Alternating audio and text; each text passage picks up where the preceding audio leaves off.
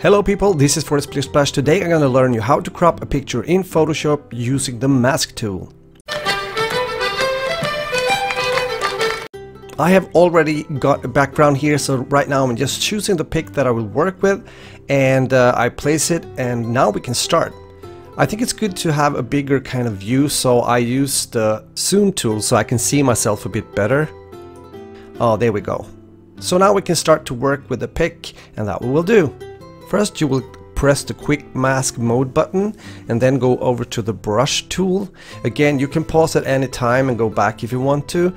Here you will choose the soft one, the soft brush to start with. The size of the brush shouldn't be too small but not too big either, otherwise it's going to be hard to follow the outlines of the picture, so to speak.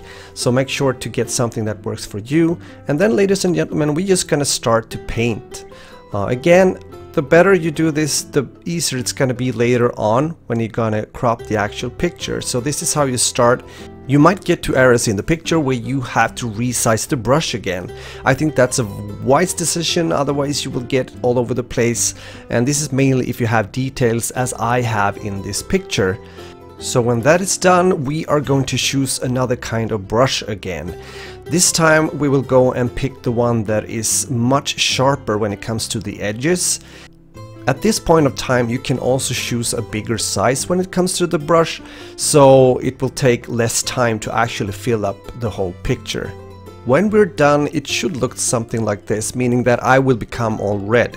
Meaning that we're also going to move into the next step, so go to the left again and press the button Edit in Standard Mode, which is the same that we used from the beginning.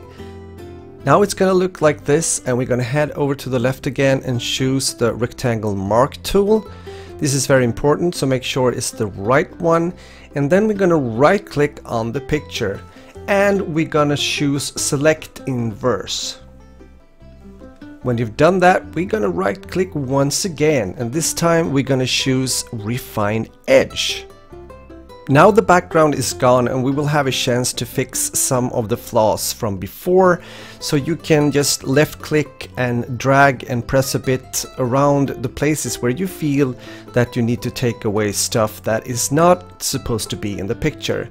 Be aware of the fact that it's easier to use this technique and the tool if you have a picture with a kind of neutral background. In my case, I'm sitting in a chair, I'm in my gaming room, my gaming setup.